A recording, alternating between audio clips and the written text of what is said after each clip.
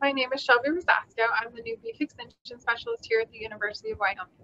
Today I'm going to be talking with you about heifer selection, development, and how we can manage heifers to be successful over their lifetime.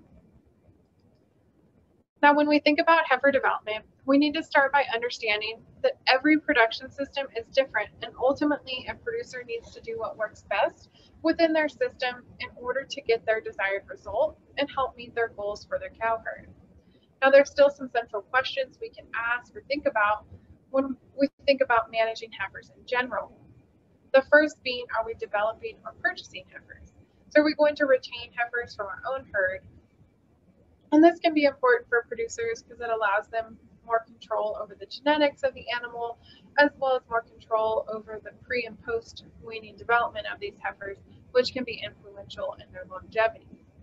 If we're purchasing heifers, this may be a good option for producers who maybe don't have the pasture or the resources necessary to retain heifers or manage them over the winter prior to their first breeding season. And it may also be a good option for a producer who's in a more terminal sire situation where they want to purchase heifers who have some more maternal characteristics about them. Now, if we're retaining heifers, we need to consider how we're going to manage these heifers, especially from a nutritional standpoint. And if we're going to buy heifers, we need to be asking the question of, when are we going to purchase these heifers? Are we purchasing yearling heifers and breeding them ourselves, or are we purchasing bred heifers? Now, the other thing we need to be thinking about is, how do we pick out and select the right heifers, not only from a phenotypic standpoint, but from a productivity standpoint? How do we select that heifer that's going to be fertile and productive over her lifetime? Within that, if we're retaining heifers, we need to be considering when we're going to make that decision.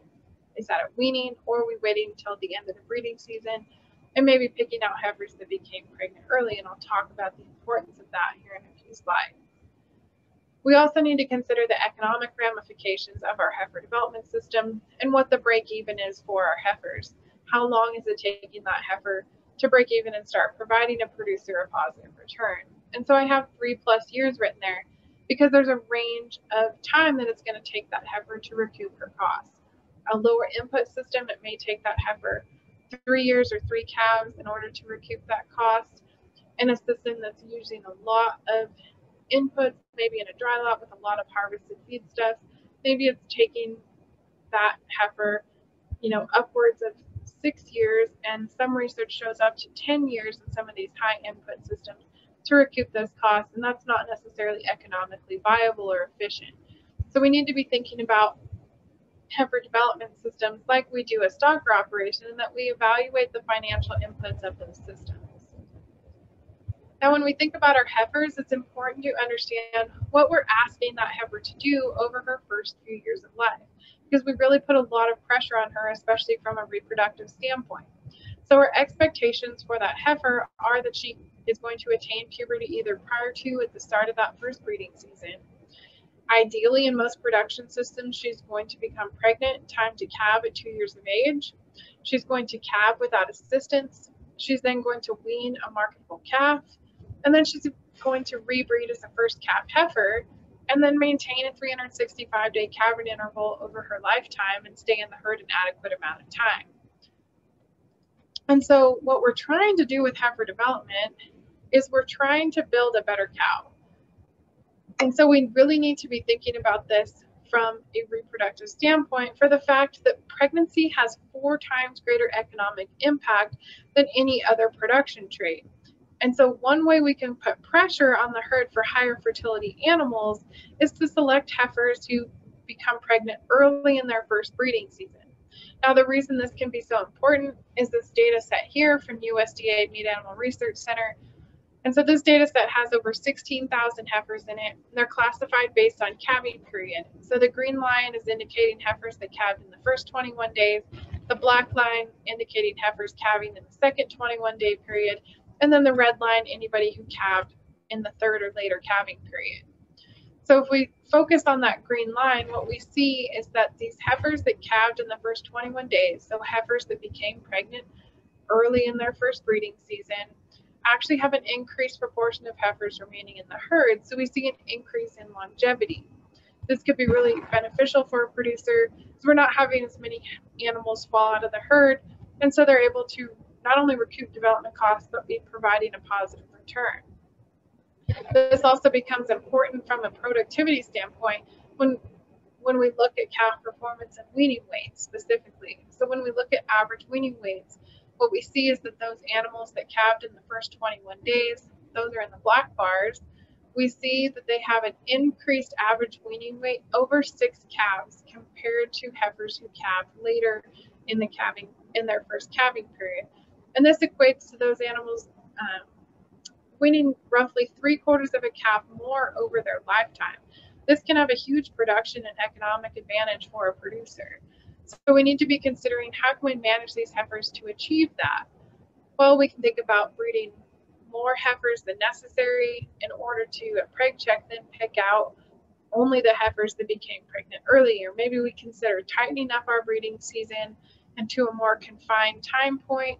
And maybe we also consider using a synchronization protocol and implementing a progesterone source to help jumpstart these heifers going into their first breeding season. So if our goal is to get heifers to become pregnant early in the breeding season, we have to consider how we're going to manage those heifers, because management of fertility is not a single stage event. We can't just consider how fertile are those animals at that one time point where they're getting bred. We're impacting their fertility all the time. And so I have listed here a number of factors that we know are going to affect fertility in our heifers and that we need to be thinking about. So again, how we manage these heifers is going to impact her fertility, which is her success for a producer. And so I'm going to focus more on how we can nutritionally manage these heifers to be successful. So through the 1960s and 1980s, there was this discussion and research that focused on this target body weight approach. So it was asking, what body weight should our heifers achieve by the start of the breeding season?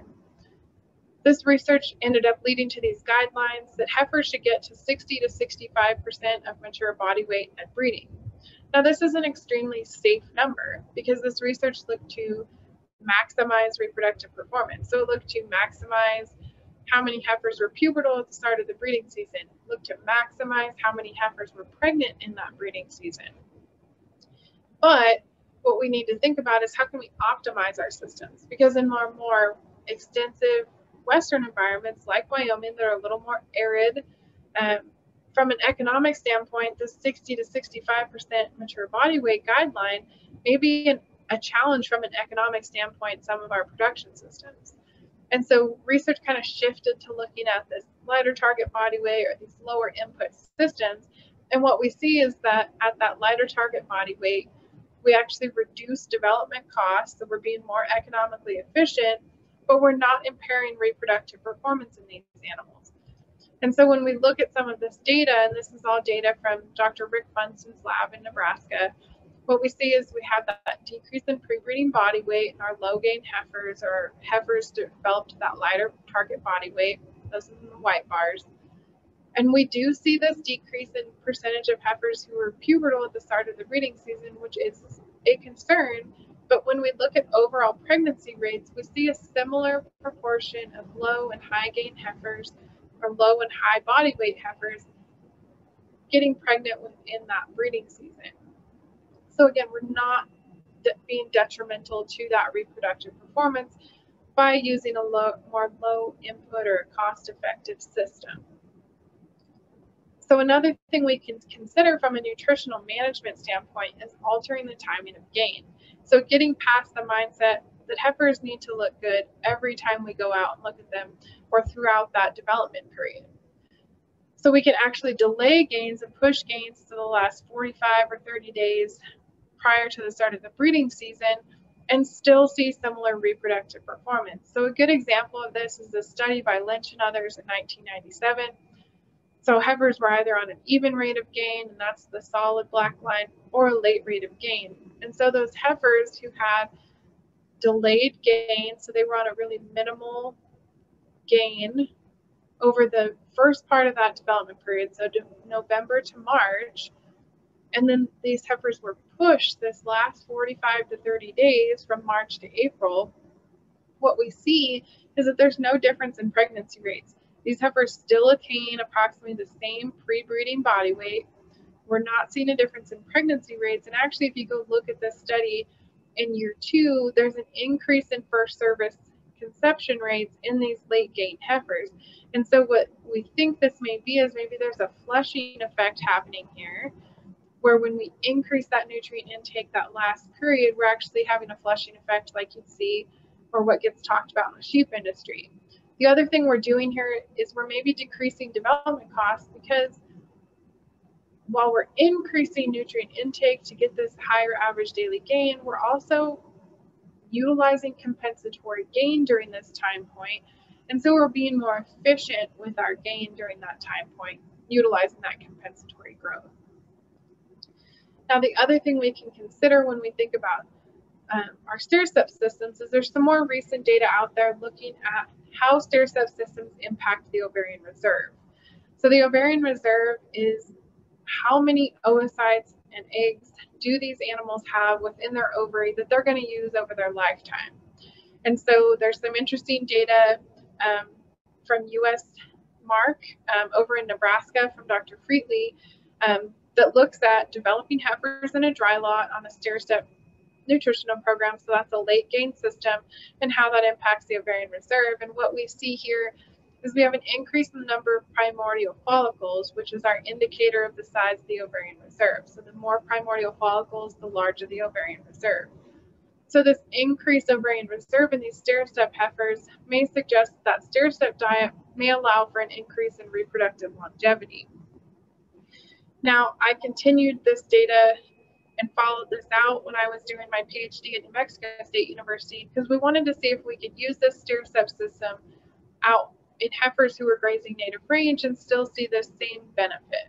And so what we saw when we looked at the ovarian reserve was that we still had this increase in primordial follicle numbers, and that increase in the ovarian reserve in our stair-step heifers, regardless of if they were developed in the dry lot or out grazing native range.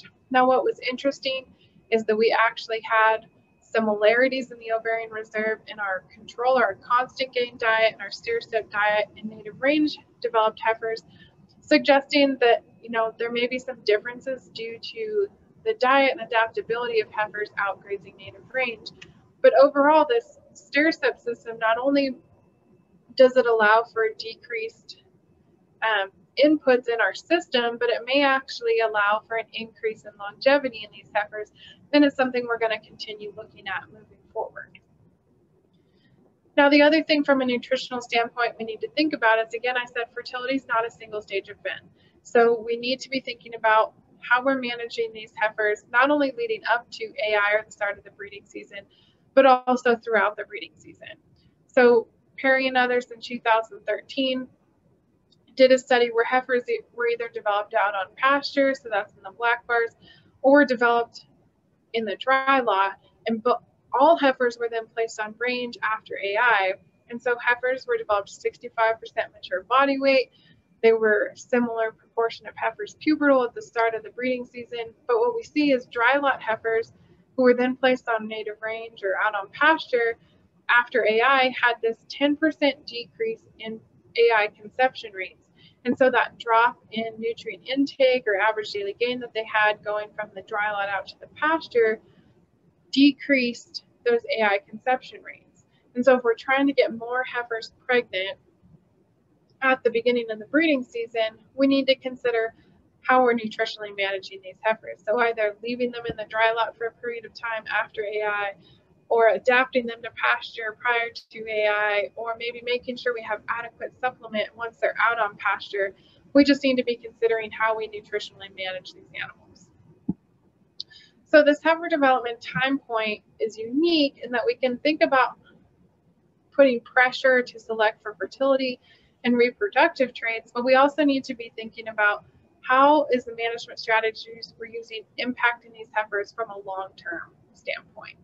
And so we also need to think about if we're overdeveloping these heifers. So if we're developing heifers to be really fat and at this high percentage of mature body weight, we may be allowing some subfertile heifers into our herd. So these subfertile heifers maybe need that additional nutrient nutrients that they're getting in these dry lot or these intense development systems to maintain reproductive function. And so they get bred as a heifer and make it into the herd, but then as a cow, if we place her out on pasture and we're asking her to be lactating, when we're asking her to rebreed as a first calf heifer, while also still having a growth requirement, we may be asking too much of her. And so she then starts falling out of the herd as a 2 and 3-year-old cow. And so we need to be thinking about how can we manage these heifers to be adapted to their environment and also use that as a way to select these heifers. So we know that longevity and reproduction have relatively low heritability, but our management strategies or our heifer development protocols can potentially impact cow retention. And that's what I showed you with the stair-step system. And there's some unique data that's out there showing that heifers developed on range, oftentimes stay in the herd longer because they're adapted to that future production environment that we're going to ask them to perform in. And so we also need to be, again, thinking about the economic implications of our heifer development systems. So our heifers are worth the sum of revenue they earn over their lifetime, and that includes salvage value minus the expenses they create. So when we're thinking about investing in replacements, we need to think about purchase price or opportunity cost. What are our development costs? What's going to be the break even for that heifer? How many offspring does she need to produce to start providing a positive return? What's our annual cow cost? What's our replacement rate from year to year? And then how is the cattle market factoring into that? Because that's going to indicate, not only how much money we're making off of her offspring, but it's going to indicate if we're purchasing heifers and what her salvage value is going to be. So within that, we also need to think about how can we add value or increase efficiency in our replacement heifer systems.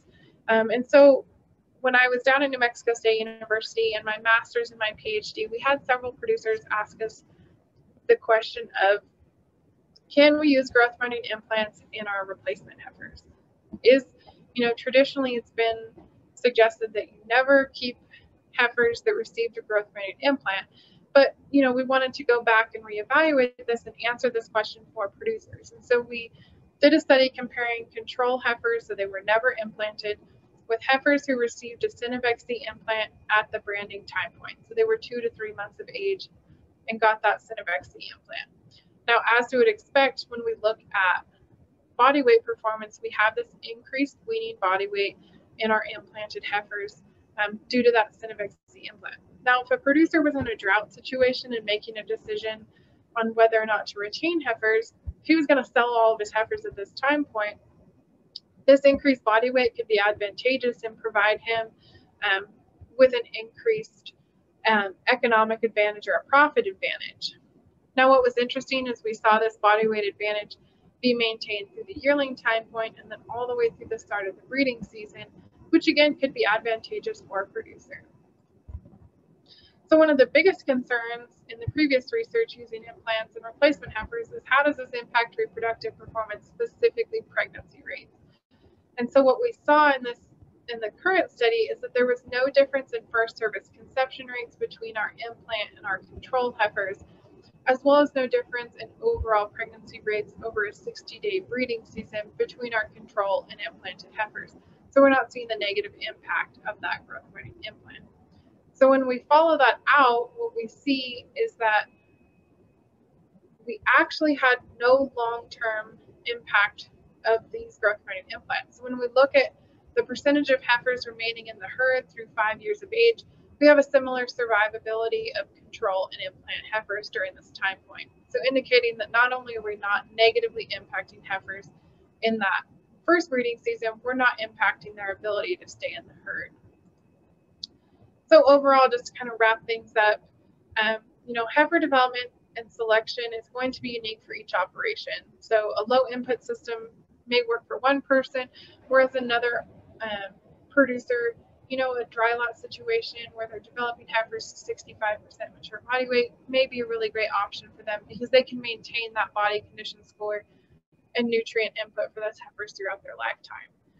We also need to be considering how we manage these heifers and how that's going to impact overall productivity and longevity Because again, management of fertility is not a single stated event. So we need to be thinking about nutritional management and handling and all these different things and how that's going to play into their ability to perform from a reproductive standpoint and then stay in the herd.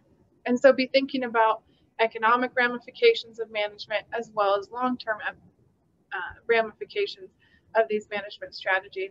And then how can we utilize some value-added type products such as a growth-promoting implant in order to be more efficient in our production systems. And maybe this doesn't work for every producer, but it may work for a producer, especially in a drought year, to increase body weight while maintaining reproductive performance if some of those heifers are going to stay in the herd. So with that, I would be happy to have any questions that you guys may have. So feel free to reach out and either email me or call me. There's a lot of heifer development research and data out there. So reach out. I'm happy to discuss more management protocols and development strategies in more detail. Thank you.